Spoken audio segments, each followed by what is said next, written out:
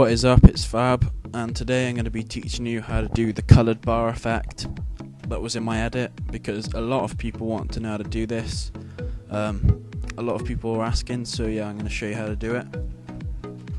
So I'm just going to get the clip really quick that I used in my edit and just drag it on, and I'm just going to get rid of the audio and maintain aspect ratio.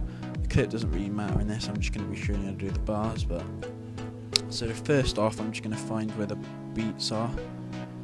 In this song it has perfect beats for it, but you could do it in whatever you want. It's just this has nice fast beats, so find it.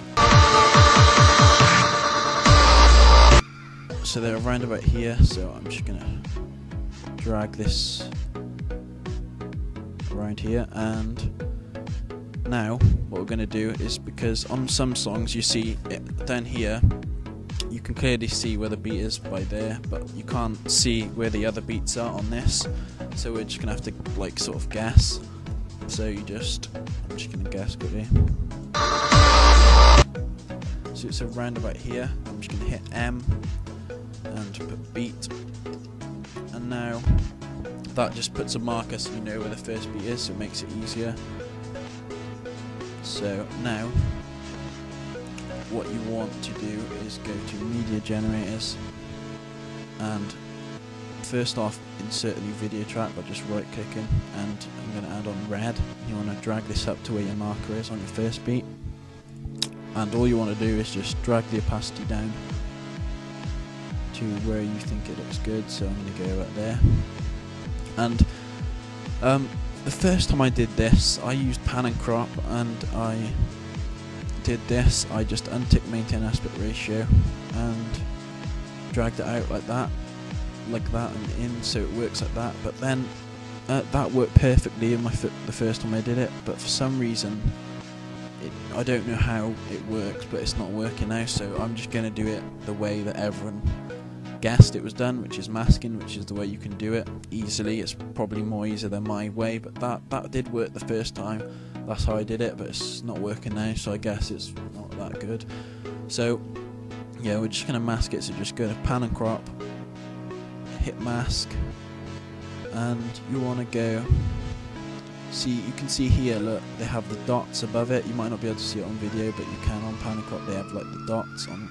So you just want to make it straight, just follow the dots, go to that dot, go down here and put your cursor on this dot, and then you see that's a straight line, and then you just want to match them up, and you'll see it's created this on here. So we've got that now, and you'll see on the beat it comes in, and now you want to find the second beat, so I'm just going to do that quickly.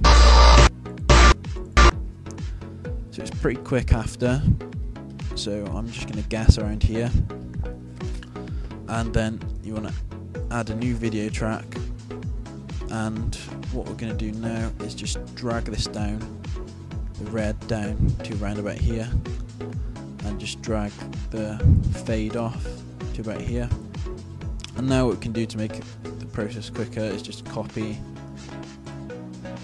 just hit paste, and to change the positioning, just go to pan and crop, and make sure on these two diamonds you clicked on the top one, on the top layer here, and then just using this, make sure it's on moving X only, and just drag it across to about there. And to change the colour, just click on here, generated media, go to the colour, and we're just going to do it blue, so like that. And now you just got to keep checking that it's on the right beat.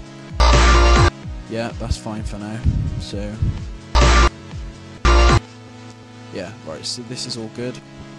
So once you got your second one, these are timed from beat to beat, so you can just go to the end of this second one and insert a new video track,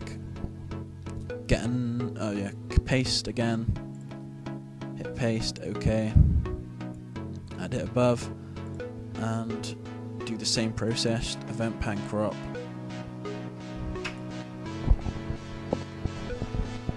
and we're just going to repeat the process, just go across to round about the middle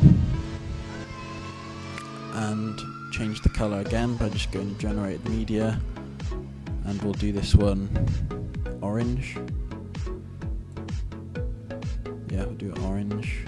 So now for the last one, paste again, and new video track, and just do the same for the last one. Go to the top and drag it across to the end like that, and change the color. So we'll do this one green, we'll do this one. That's a horrible color, green. So yeah, right, that's alright. So now I'll preview this for you quickly, and this is what it looks like. And actually what I just noticed is, so you can just to make it nicer, just drag them longer so that they go on for longer. I forgot to say that actually, sorry. So you just drag them out and they last longer like this. And you can just, yeah, you just play around with them, just reposition them to what you want, and it is a really cool effect. And yeah, I got permission from Noah to do this tutorial just because it is his effect. He did it in his edit, which mine was based off. But yeah, I haven't seen this done in Vegas. It's really easy to do. And yeah, the first way I did it was in pan and crop, and that works, but this is more reliable just to mask it, and it's probably easier. So yeah, sorry for saying no, that's not how you do it, because it is how you do it now, but that's not how I did it in the first place. So yeah, that's what it looks like. And yeah, that's really easy. I'll show you. Color correction looks way better. If you add a color correction, it does make it look really sick, like a magic bullet looks.